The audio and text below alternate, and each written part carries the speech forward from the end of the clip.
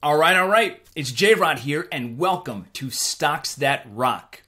Each week, I turn up the volume on a breakout stock that will make your retirement account sing. And today's rockin' stock is all about heavy metal. No, not heavy metal music, as my t-shirt would suggest, but actual heavy metals, and namely the metal nickel. In today's video, I'll reveal this mystery metal stock and show you how it can double your retirement account.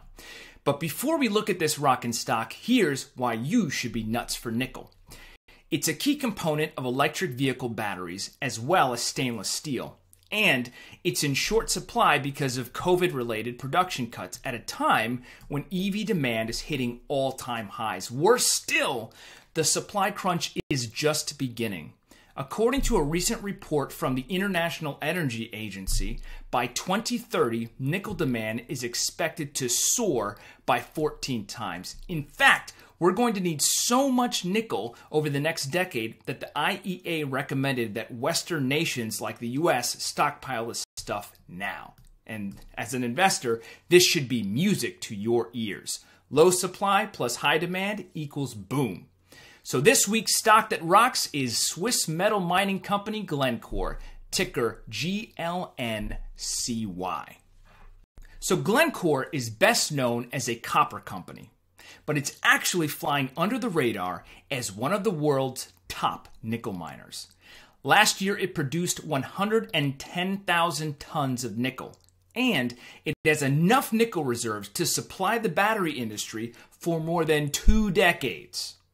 Shares have nearly tripled in the last year, yet they still trade for less than $10. It just broke out above key resistance at $8.50 in the last week, and the stock is closing in on a new 5-year high. On momentum alone, I believe the stock is headed for $20 in 2021. That provides you with upside of more than 100% from where the stock trades now. Best of all, most people underestimate how quickly electric vehicles will be adopted over the next 5 to 10 years. And with it, the potential pop in battery metal prices as electric automakers stockpile nickel and other battery metals. So Glencore shares could run even higher in the near term. So thanks for watching today's Stocks That Rock video. If you like what you saw, make sure you like the video and subscribe to the channel. Thanks again, and for Rich Retirement TV, I'm J-Rod, and I'll see you next week.